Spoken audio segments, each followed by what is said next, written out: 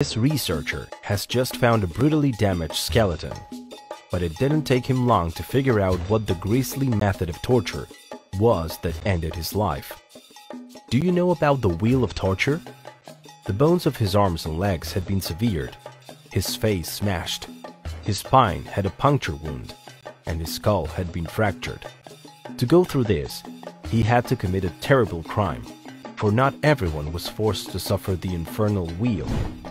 They call it Catherine's wheel, after the martyr Catherine of Alexandria.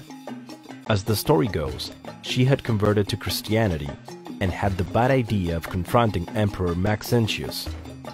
The Roman tried to beat Catherine in several trials, but she not only won, she also converted his wife. Maxentius then had Catherine tortured using a machine made of wheels with blades, but when the wheels touched Catherine, they broke. Despite her luck, Maxentius used another method that did work. So how did the wheel work?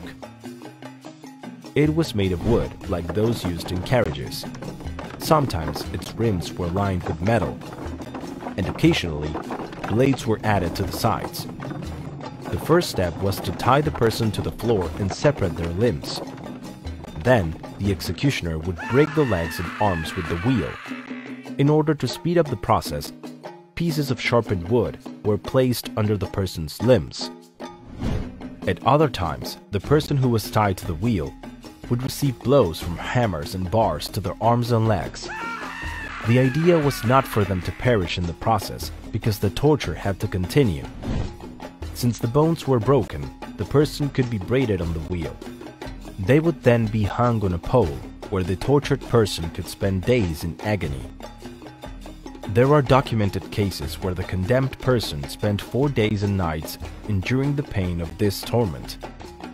Finally, the body was left out in the open for the animals to eat the remains as a way of sending a message. The only way to escape this sentence was for the wheel to be dislodged or to fall off the pedestal. This was taken as a divine message, and forgiveness was granted to the condemned.